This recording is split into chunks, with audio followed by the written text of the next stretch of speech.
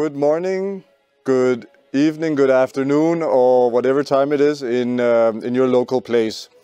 We are streaming live from the Copenhagen FinTech Lab, the World FinTech Festival, Copenhagen FinTech Edition. So welcome everyone. It's a cold and grey Copenhagen morning, but it's a warm studio, so we get a little bit of the Singapore feeling here in Copenhagen, so that's nice. My name is Thomas Krogh, and I'm the CEO of Copenhagen FinTech, and will be your host for this Global Scene event. So just a few words from me around Copenhagen FinTech and what it is we are focusing on today. So we are at the Copenhagen FinTech Lab at our sustainable studio that you can see behind me. From here, we host 300 events a year in 2,000 square meters in the middle of vibrant Copenhagen. We have had 130 FinTech companies sitting with us during the past 4 years since we were established in 2016. If you look at the ecosystem just in Denmark, it comprises of 280 FinTech companies. If you expand that to the Nordics, we count around 1,000 different companies working with innovative solutions within financial technology. We offer different programs for both domestic but also foreign companies wanting to launch their FinTech venture in Denmark and the Nordics and beyond. We host 60 really competent mentors that help the companies scale, and several programs, everything from incubation to acceleration. We are non-for-profit and association and work on positioning Denmark and the Nordics as a leading FinTech hub. So, just a little bit around what we're going to talk about today, because some of the things we will touch upon in this session will be partnerships. And we have done quite a number of publications and quite some thought leadership in around this topic. So we started actually in 2019 with writing a white paper around the barriers of successful corporate and FinTech collaborations. It's a very like a practitioner's guide that will give you very concrete advice on this. A strategic perspective we published later from together with PA Consulting Group, and then some case-based research together with EY. So just for you to take a look at regarding this subject. So also why are we combining partnerships with sustainability? As you can see here, Finland, Sweden, Denmark, and Norway is ranking very high on the list of SDG achievements, which means that we think that Denmark and the Nordics are uniquely positioned to actually have a say in this agenda.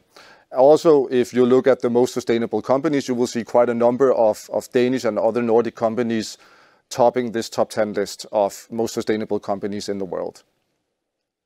We've also mapped out the entire space here. So if you look at FinTech and look at FinTech solutions, companies that work within sustainability and impact, we actually map this out together with our partner Implement. So you'll also be able to access those insights from our website. So now, without further ado, I will actually leave the stage for the CEO of SimCorp, Klaus Holse, that will talk about exactly what I've just talked about: partnerships, sustainability, and financial technology. Go ahead, Klaus. Welcome. Thank you very much, Thomas, and thank you all of you out there for watching this. I'm Klaus Holse. I'm the CEO of SimCorp. SimCorp is a FinTech company that has been here for almost 50 years. We serve the buy side of the investment management industry. We service the very biggest customers around the world. Anybody who manages $20 billion or up is kind of a typical customer of ours. We are a very global company in nature, and we are headquartered here in Copenhagen. The first slide I will show you is kind of how we spread around the world, and you'll see that we have a good presence here in the Nordics, but also very good presence in Asia and in the Northern American part of the world. So all of the biggest companies, all of the biggest investment companies around this is typically our customers. And for us, partnerships is important, and the way we can bring partnerships to all of these many customers around the world. So that's what we're going to be talking about. As I said, we are an almost 50-year-old company. We are global. I think we are getting close to 30 offices around the world, different countries we're in. So a very global company in nature. We have more than 20,000 users on the system. And as I said, about 300 customers on the system, about 2,000 employees in the company. And then I think we are unique compared to many other companies in the sense of we have, for all of our history, invested very much into R&D. So today we spend more than 20% of our revenue every year in R&D. And that means that more than a third of the company is actually employed in R&D. So a very innovative company, a very technology-driven company is what SimCorp is, which is also why partnerships is important to us. If we look at some of the customers and clients that we have around the world, you see some of the list on this one. And what you see is that they kind of group into different buckets. So there's a set of asset managers and banks and so on. And I'm sure that you will recognize some of the names on this one, like companies like Franklin Templeton, Fannie Mae, UBS, big customers. Some of them running $1 trillion through the system on a yearly basis. So really big customers. Fund management, insurance, some of the biggest insurance companies in the world is also represented here. AXA Generali in Europe, and also a number of larger US companies as well. Life and pension, you kind of take the who's who of pension in Canada, in the Nordics, and so on, and they are customers of SimCorp as well. On the asset servicing side, we work with a number of banks that services the asset managers and the investment managers around the world. So again, as you can see, these are some of the biggest companies around the world in this space. We are very proud to have these as customers of SimCorp, but at the same the trends in their industry is very clearly one that is putting more and more pressure on them. What you're seeing is that we see fee pressure coming in. Pressure on the margin is part of this. There's an industry consolidation, so you're seeing kind of all of the asset managers consolidate. We just saw Franklin Templeton, Lake Mason get into this. We see more and more investment in multi-asset strategies. And as Thomas also mentioned, ESG is becoming an increasingly important part of what asset managers and investment managers have to think about investing in a sustainable way. There's a big driver on digitization to get to more access to customers and so on in a digital way. And with the pandemic, that has increased for sure. Then there's a drive for efficiency, more data, kind of being much better at the operational stage. Given the cost pressure, given the pressure on the system, then saving cost, being more operationally proficient is really getting important. And then there's a big focus on algorithms, smart beta, factor investment, proprietary algorithms that drives investment. So each of these are data-driven, it's science-driven, it's algorithmic-driven, and that also means there's a lot of innovation going on in this area. And as you can see on the right-hand side, there's a kind of, you see some of the numbers that goes into this.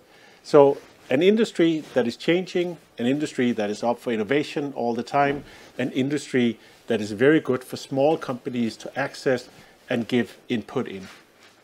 Part of the challenges in this one is how do you get access to these big companies?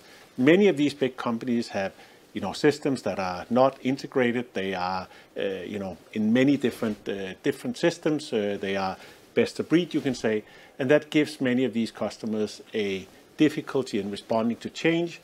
It has cost to adapt to this, and it inhibits kind of the cross-handling of data.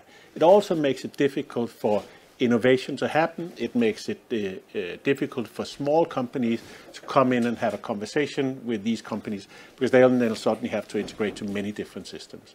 With what we provide, which is one system front to back, covering all of the processes that a company has and covering all of the assets classes that a company invests in, all the way from fixed income, equities, and all the way to alternative real estate, private equity, and so on. Having one system to integrate to allows these partners a much better opportunity. They can come in, they can talk to integrating into one system, the system that SimCorp provides.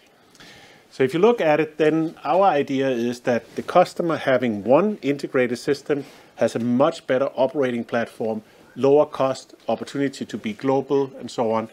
SimCorp, by partnering with some of these FinTech companies out there, can give the customer more optionality, give the customer kind of more richness in the types of applications they can access, and so on.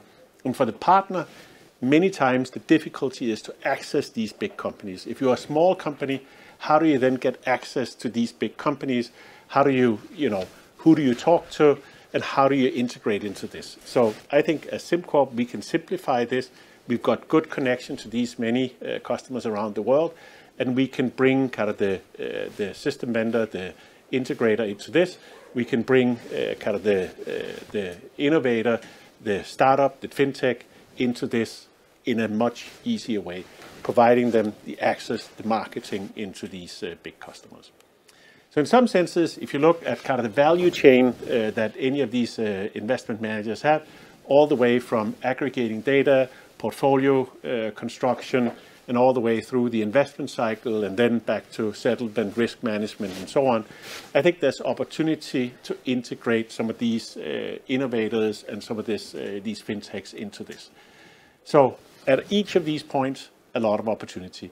One opportunity, as I talked to, is ESG. So there's a lot going on in trying to figure out which companies are really sustainable. How do I build a portfolio of sustainable companies? How do I build a fund that has sustainability and allow people to invest along with that? There's the next piece is how do I then construct a portfolio? How do I optimize my portfolio? That can be towards ESG, it can be towards any other objective I might have. But portfolio construction, portfolio optimization is really important. And then maybe towards the end of this, you will see kind of stuff like taxes, withholding tax, and so on becoming important in this. I'll give you these three examples as companies we've partnered with. One is eBlue that has kind of all of the ESG functionality.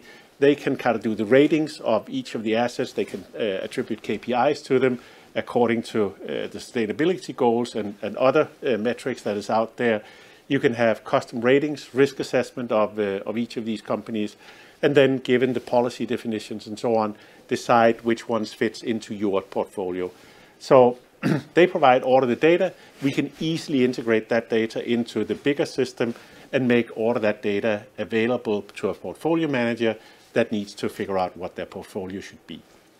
Another example is the company called WTax, which is somebody who helps you reclaim withholding tax.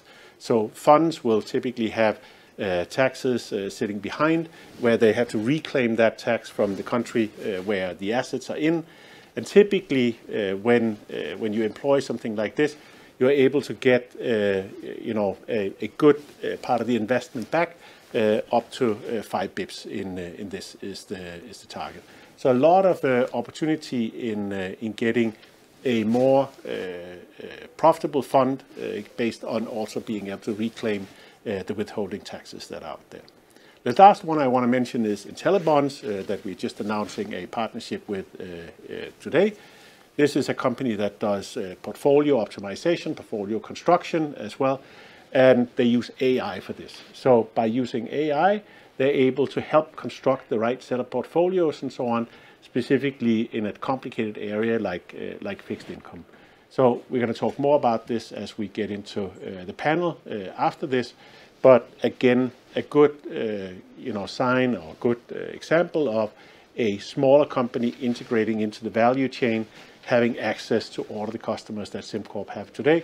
And we'll be happy to help them kind of make this available to all of the customers we have out there. So 3 examples of partnerships along the value chain that we are servicing our customers with. So that's it. There's more opportunity. So far, we are getting close to about 100 partners that we partner with this way, and there's still opportunity for more. So if you're somebody out there, FinTech, watching this thinking, wow, that would be interesting to get access to these 300 customers, then this is a small shingle or a short advertisement for you to get in touch, and we'll see what we can do to also create a partnership with you and get you access to all of the customers we have, and potentially you can help us get more customers as well. Thank you.